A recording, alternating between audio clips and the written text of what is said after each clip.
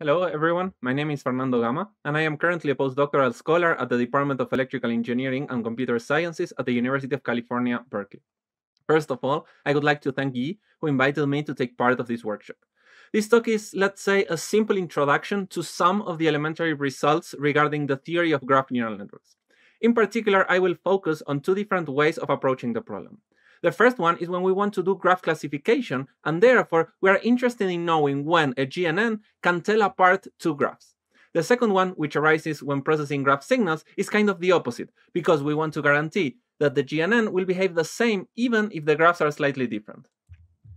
The first approach was pioneered by Xu, Hu, Leskovec, and Stephanie Jagielka in ICLR 2019, and relies on the Weisfeiler-Lehmann test.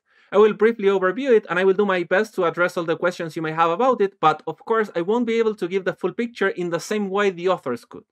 The second approach is the one we have developed with many of my colleagues, of whom I would like to thank now, and relies heavily on the notion of graph frequencies and the spectral domain of graph signals.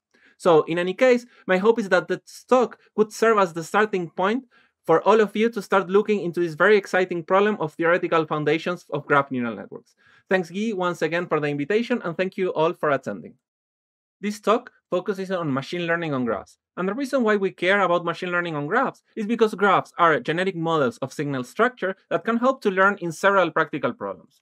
For example, in data arising from citation networks, where we consider each paper to be a node, and the graph is used to describe the citations among all those papers. The objective of a semi-supervised problem is to classify these nodes according to the field they belong to. In recommendation systems, we have these graphs where nodes are movie ratings and edges represent rating similarities. These graphs can be used to learn a prediction of the rating of unseen movies. In authorship attribution, we have networks with nodes representing words and edges whose strength represents how often a certain author uses those pairs of words. As it happens, different authors use pairs of words with different frequencies. It follows that these graphs are different for different authors and can thus be used to learn the authorship of unattributed texts. Other examples involve physical networks, that is, graphs that arise from physical connections between nodes, as it happens often in biological data. Or also, as we see in this video, we have these robots that need to coordinate their velocities to fly together while avoiding collisions. The graph describes the communication network, and we want to leverage it to learn distributed controllers. As a final examples, we have smart grids, where each node is either a consumer or a generator, and the grid has to keep the balance between the power generated and the power consumed. This balance is determined by a highly nonlinear system dependent on the actual topology of the grid. Thus, the graph representing the grid topology is useful for learning power generation schemes. These are quite dissimilar problems, but that all require information from the graph structure in order to be successfully solved. Thus, the core of machine learning on graphs is about exploiting the graph structure. In particular, we will focus on graph neural networks, which can either be described generically as an aggregation step followed by a combination step, or as a graph filter followed by a nonlinear function.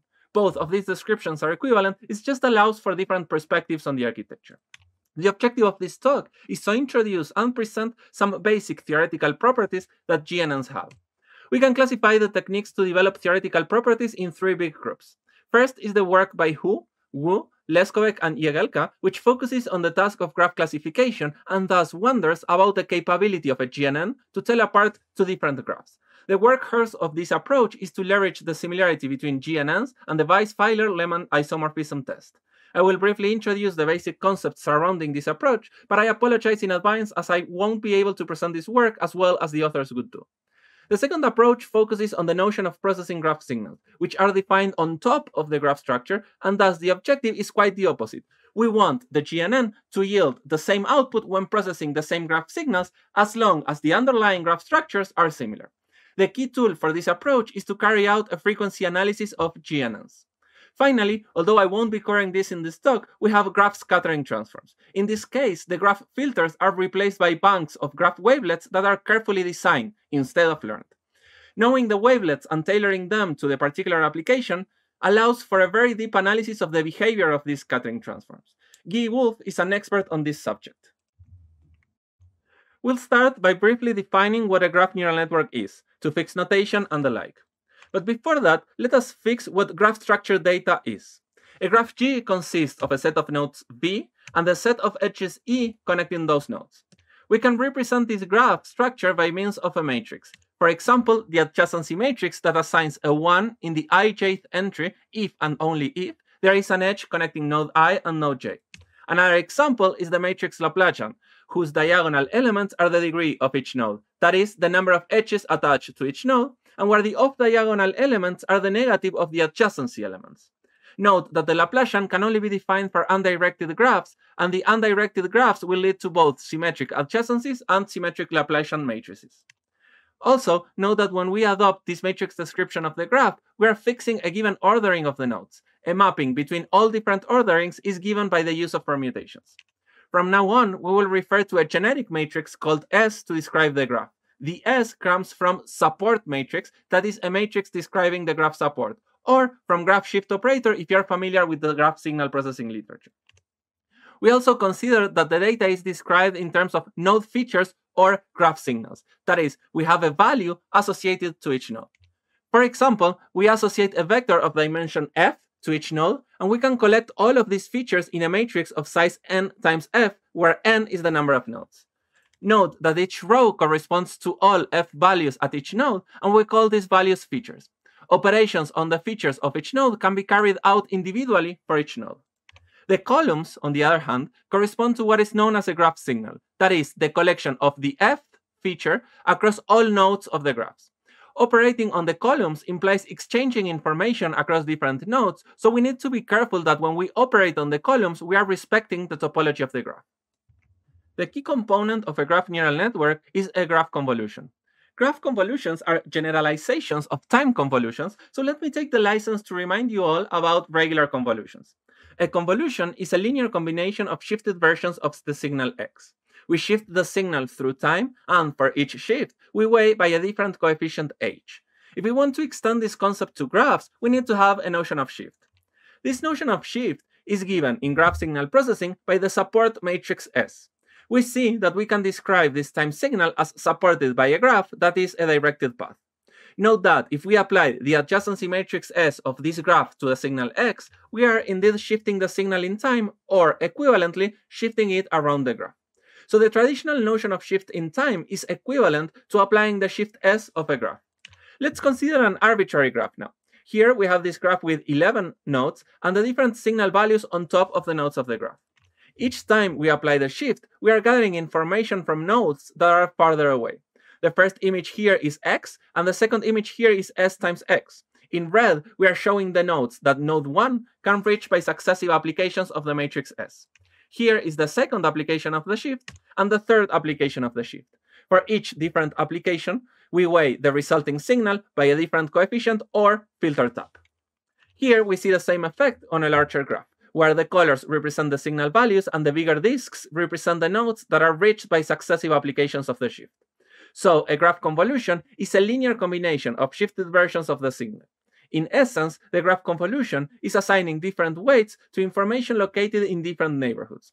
The effect of the shift operator is to update the signal with a linear combination of neighboring values. Thus, this operation is entirely local. Certainly, a graph convolution is equivalent to the application of a linear shift invariant graph filter, so I will use both terms, convolution and filtering, interchangeably.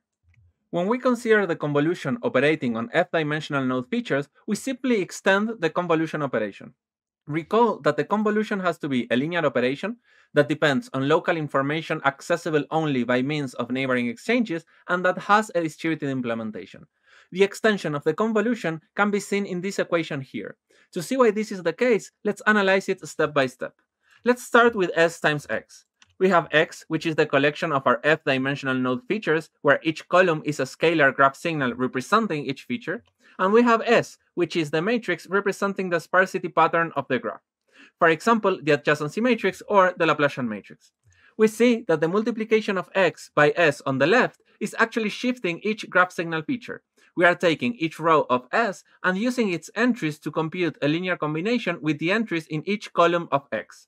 Since each column of x is the scalar graph signal representing each feature, and since each row of s respects the sparsity of the graph, what we're actually doing is a linear combination of the values of each feature in neighboring nodes. So we are indeed shifting each of the columns as sxf indicates. Now let's consider the matrix H. This matrix replaces the scalar filter tab that we used to use in graph convolutions. When we multiply x by h on the right, we see that we are doing a linear combination of features at each node. That is, we take each row of matrix X, which corresponds to all f features at each of the nodes, and do a linear combination of them with the entries of the filter tab in each of the columns. Note that when we multiply by a matrix on the right, we are doing linear operations that do not involve any neighbor exchanges. They are computed internally by each node. So now we see that this operation is, in fact, the appropriate convolution operation for dealing with multi-feature graph signals. Note that this convolution operation is equivalent to the application of a bank of graph filters. So, a graph convolutional neural network, which we refer to simply as GNN, but in a more nuanced discussion of architectures should actually be referred to as GCNN, builds upon the convolution operation as discussed in the previous slide, adds a pointwise nonlinearity to the processing pipeline, and repeats in cascade for L layers. We define the GCNN as a function phi that acts upon the input node features X and is parameterized by the support matrix S and the filter tabs contained in the set H. There are many popular GNN architectures that use convolutional filters and can thus be explained as particular instances of this expression here. If all the eigenvalues are different and set the value k here to be n-1, then this architecture spans the same representation space as the spectral GCNNs introduced by Bruna in ICLR 2014. If we set S to be a normalized Laplacian with eigenvalues between -1 and 1, and we set the filter tabs hk to be computed recursively by means of the Chebyshev polynomial, then we get the Chebnets by De Ferrar et al. In NeurIPS 2016. So far, these two architectures are equivalent in terms of representation power for the specific given S, as the GCNN we have introduced so far. Other popular architectures further restrict the representation space by imposing more conditions on the filters. For example, the diffusion CNNs of Atwood et al. Look at single-layer GCNN with filters of order 1, where the filter tabs are forced to have the same value across all rows. The popular GCNs of Kiff and Welling consider only filters that collect information from immediate neighbors, and, even more so, they force the filter tab for the 0th order polynomial to be the same as the filter tab for the 1st order polynomial. Imposing this condition automatically forces the learned filters to be low-pass filter. However, it is important to emphasize that if we relax the impositions that the 0th and the 1st order coefficients have to be the same, then we can learn high-pass filters even if we gather information from one-hop neighbors only. SGCs by Wu et al. Set an order of polynomial k greater than 1, but force all filter tabs for orders below this big K to be 0. This also forces SGCs to learn only low-pass filters. These architectures further restrict the representation space by learning specific kinds of filters only. In any case, we know that the GCNN description here describes all of the graph neural networks with convolutional filters, and thus the results discussed in what follows are applicable to all of them. So once we have set up our GCNN architecture to process graph structure data, we learn the best filter tabs H from data. GCNNs are useful in 3 kinds of problems, which entail 3 different ways to look at data. The graph signal processing approach is the closest one to traditional CNNs, and in fact, GCNNs in this context act as a direct extensions of CNNs. In this case, we consider that each element in our training set is a matrix n times f, and that each of them is described by a graph S that is given and fixed. S describes the problem, but the actionable variable is the graph signal on top of it. In the popular problem of semi-supervised learning, each element in our training set is the f-dimensional node feature, so each data point in our training set represents a node in the graph. So the graph has the size of the samples in the training set. In this case, it is important to note that the samples in the training set are not IID, but are related by the graph structure S. Finally, in graph classification, every element of our training set is a different graph, given by a set of node features in the matrix X and by a different matrix description S. Note that the size of the graph need not be the same, but the number of features has to. These clearly different problems can all be approached by adopting a GCNN architecture which speaks volumes to its flexibility and power.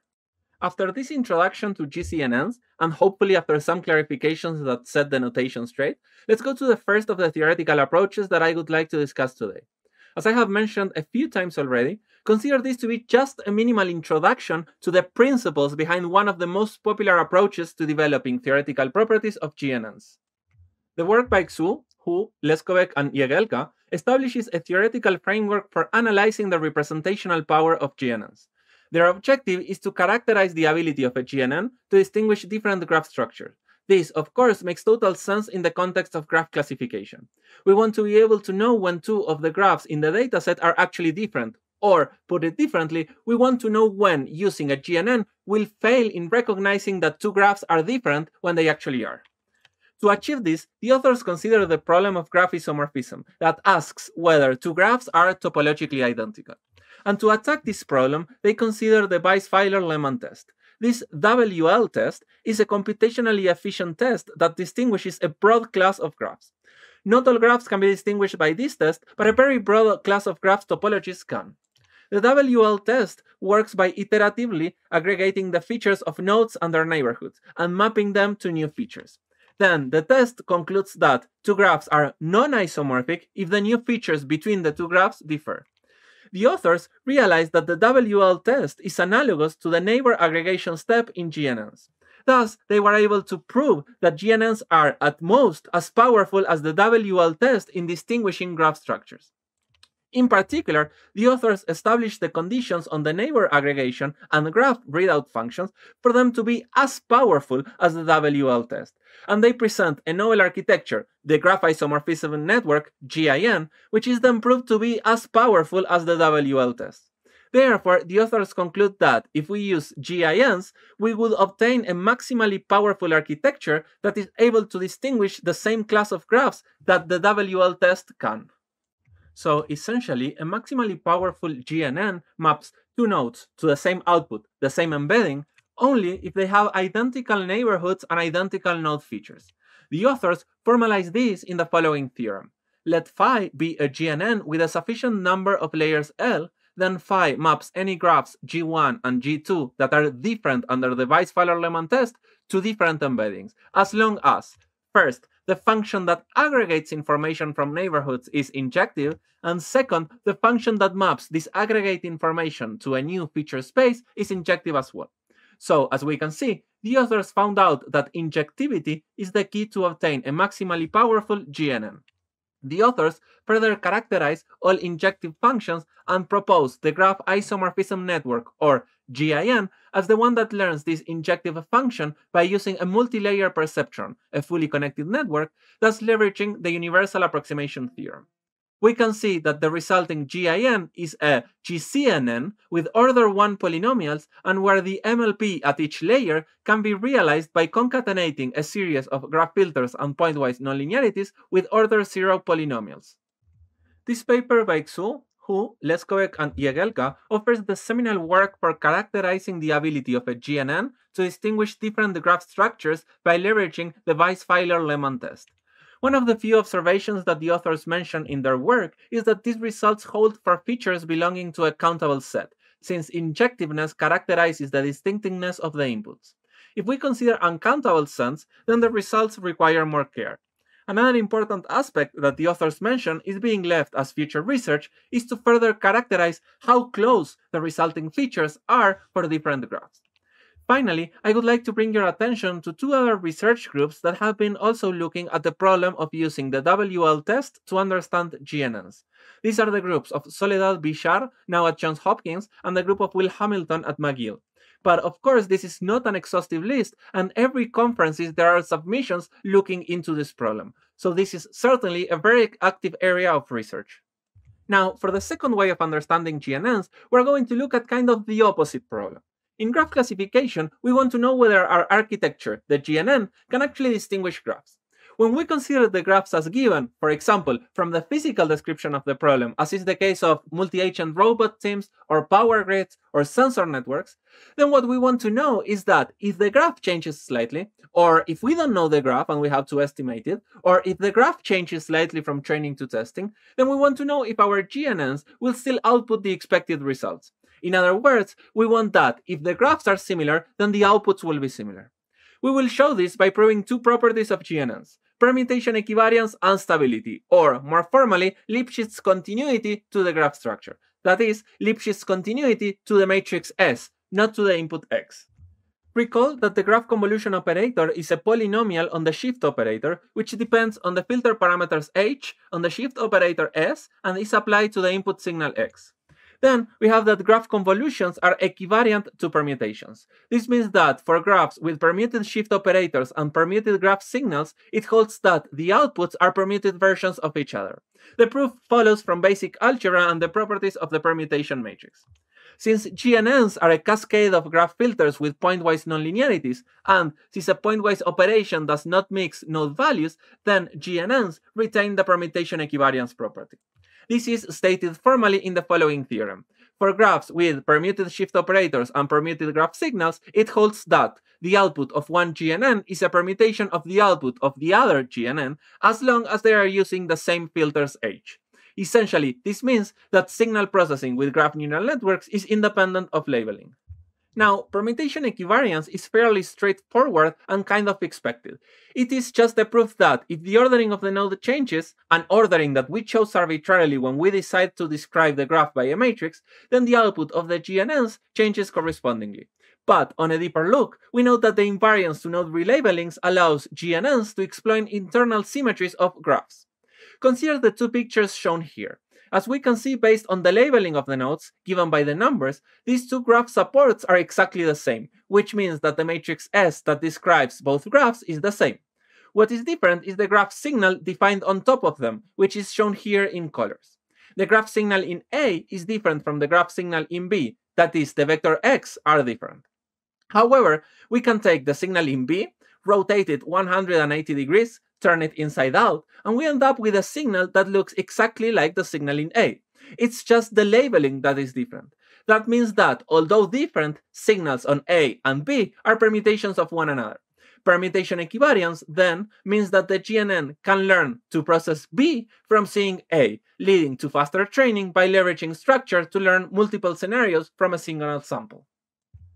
Permutation equivariance is an important property because it allows for GNNs to explain the graph structure and generalize better. And while real graphs don't usually exhibit perfect symmetries, they might still have substructures that are close to permutations, as we will see shortly. Now, the thing is that permutation equivariance is a property of graph convolutions inherited to GNNs. Then why bother in adding pointwise nonlinearities to create GNNs? Or, more concretely, what is good about pointwise nonlinearities, and similarly, what is wrong with just linear graph convolutions? Briefly, the problem with linear graph convolutions is that they can be unstable to perturbations of the graph if we push their discriminative power. The advantage of adding pointwise nonlinearities is that they make GNNs stable to perturbations while retaining discriminability. These questions can be better answered with an analysis in the spectral domain. A graph convolution is a polynomial on the support matrix. We can decompose the support matrix S as V lambda B Hermitian to write the spectral representation of the graph convolution as a projection of the output on the eigenbasis of S. We see then that the graph convolution is a pointwise operation in the spectral domain due to the diagonal nature of the matrix lambda here. This operation is determined by the graph frequency response, which is a polynomial on each eigenvalue lambda I with the same filter taps hk. We can reinterpret the frequency response as a polynomial on continuous lambda. Here we have in black solid line the value of the polynomial throughout the spectrum, and in blue dots what's the value that the frequency response takes when instantiated on a specific graph with eigenvalues given by the blue ones here. If the graph changes, the eigenvalues change, and the places where the frequency response gets instantiated change, as indicated here in red. However, the frequency response as a function of continuous lambda, this black solid line, is the same and hasn't changed. So the key insight here is that the frequency response is the same no matter the graph. The actual effect of the graph on the output is observed when instantiating this frequency response on the particular spectrum. Of particular interest are graphs that we call integral Lipschitz. These are graphs whose frequency response satisfies that lambda times its derivative is less or equal than c. Integral Lipschitz filters have to be wide for large lambda because if lambda is big, then the derivative has to be small, and thus the filter cannot change fast. But they can be thin for low lambda so that the derivative can be very big and still satisfy the integral Lipschitz condition. This means that the filters can change fast for low values of lambda. These filters are of interest because they are the ones that are stable to perturbations. What perturbations? Well, we measure perturbations as the relative distance between the original graph S and the perturbed graph S hat. We define it as the norm of the smallest matrix E that maps S into a permutation of S hat. Note that this distance measures relative differences between graphs modulo permutations. In particular, it is small if the graphs are close to being permutations of each other. Now, we can get a stability result when the GNN consists of filters that are integral Lipschitz. Consider a GNN with L layers having integral Lipschitz filters HL with constant C. Graphs S and S hat are such that their relative distance is less or equal than epsilon over 2. Then it holds that for all signals X, the difference in the output between a GNN that runs on S and one that runs on S hat, both GNNs with the same set of filters H, is bounded by epsilon, which is the distance between S and S hat.